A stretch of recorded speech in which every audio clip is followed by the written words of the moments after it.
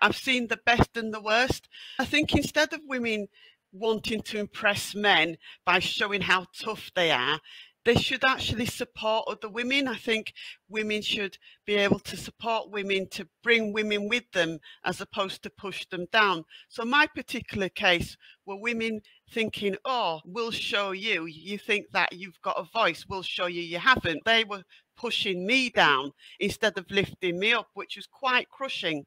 But I'm quite a gutsy character. But I was able to find other women who then lifted me up. We have a problem as women. Instead of celebrating other women's success and bringing them with us, we have a habit of pushing them down, which has been my situation. I think that's where we get it wrong. It's female masculinity and it's toxic. We need to get rid of that.